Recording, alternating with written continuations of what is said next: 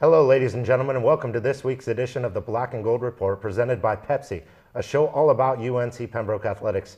I'm your host, Todd Anderson, and on today's show, as always, we're going to talk a little football with head coach Shane Richardson. And on the last part of the show, we'll be joined by head cross-country coach Dr. Peter Ormsby. But first, Coach Richardson, welcome back to the show. Thanks for having me back. I wish I had better news to report, but let's start. The Braves made the short trip to Durham County Stadium on Saturday and unfortunately came away with a 2017 loss despite leading 17-0 in the third quarter. Let's get your initial thoughts on the game, and then we'll break it down a little. Sure.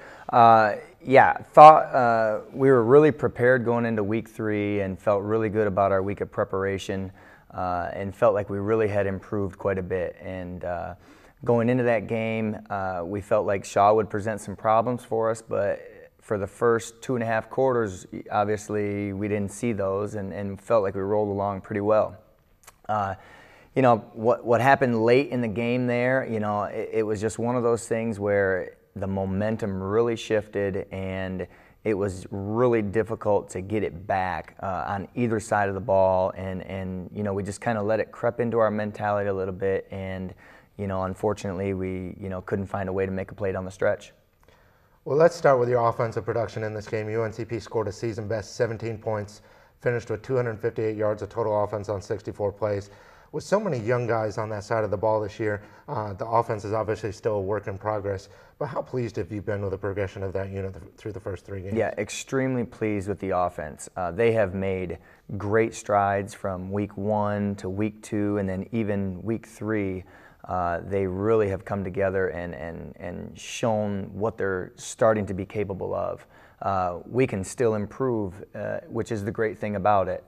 Seth is continually getting better and being a better play caller and a better manager, and the blocking schemes are coming together a little bit better. They're getting a little bit more comfortable with that, and the skill guys are really starting to find their groove a little bit more. And so I've been very, very excited to watch those guys every week improve.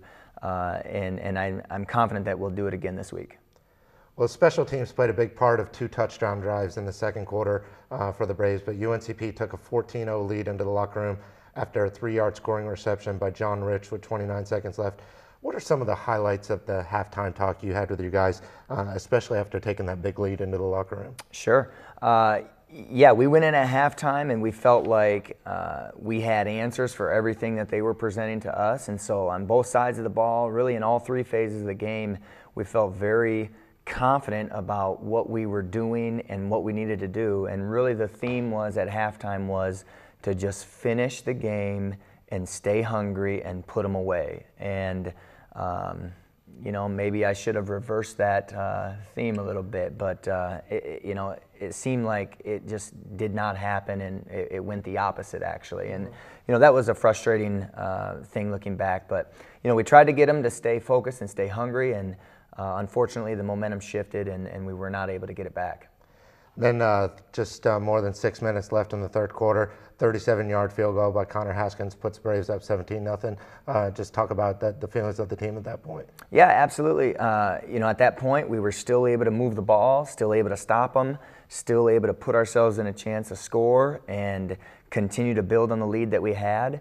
And so we felt very confident at that point, although ideally everyone continues to do their job and do it at the highest level they can. But sometimes what takes place is, you've got 11 moving parts out there all at once. And if 1 or 2 or 3, and you keep going down the line, of those parts start letting up just a little bit or getting comfortable just a little bit, depending on what the other side of the ball does, can really expose you and all of a sudden start hitting big plays and start gaining some momentum, and it all of a sudden starts giving the other side confidence, and then you might start losing a little confidence, and so it really becomes a game of momentum and emotion at that point. Well, big plays, key to pair of touchdown scoring drives for Shaw in the third quarter that gets them back into this game. A 71-yard screen pass keys the first scoring drive, and Shaw converts on a 3rd and 9 with a 13-yard pass early in the fourth quarter to key the second touchdown drive. Are plays like that the ones that stick out the most in close losses like this? They do. We have a saying where, no one play will determine the outcome of the game. But you're right. Down the stretch, we had probably about a handful, 4 to 5 to 6 opportunities on defense where we really could have come up big with a batted down ball, a little bit more pressure on the quarterback, something to where somebody could have stepped up and did their job just a little bit better to where we could get off the field. But one play is not going to determine the outcome. We need every play in that second half to be able to match up to our standard of excellence. Okay. Well, we're going to take our first commercial break, but when we come back, we'll continue talking football with Coach Shane Richardson. So stay tuned.